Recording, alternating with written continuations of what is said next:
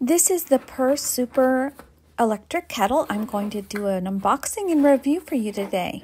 So let's go ahead and open this box and look inside. Looks like it came with a little cleaning tool. And here's the manual. And here's the kettle. Oh, this thing looks pretty nice, pretty sturdy. Looks like here on the top there's a little handle that pops up, which is nice for carrying. And when you're not using it, it just snaps back into place. And then there's this little lid here that we can pull back that covers the hole where you can drink out of. You'll also see some holes for venting. And now we'll just close that lid back up. Let's go ahead and take the lid off and look inside.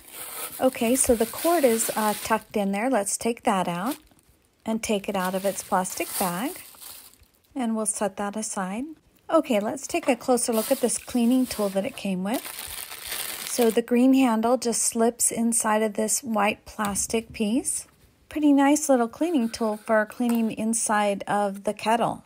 Okay, let's put the lid back on. Okay, so here down at the bottom you'll see Persuper, and you'll see the different heating stages that it has. And here on the back you'll see there's a little rubber cover over where you plug the power cord in. And here at the very bottom there's some information about the kettle. So I'm going to show you where the power cord plugs in. Okay, let's go ahead and try this out. Again, taking the lid off and adding some water. And you see there's a maximum fill line, so only fill it to that line.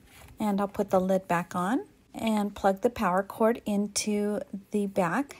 And now I'll plug the other end into the outlet in the wall. And now you can see it's lit up at the bottom and ready for us to select our temperature. So you'll see there are many temperature settings. There's the milk setting, which is 120, tea, which is 160, coffee, which is 195, and 212 for boiling. And you can see it's going ahead and starting its warming function to get to the boiling stage. You can hear it starting to boil. And now it has shut off. It has reached its 212 degrees. So let's go ahead and make some coffee with this water. Now we'll go ahead and take some coffee grounds and put it into my drip coffee filter. And now we'll add our hot water.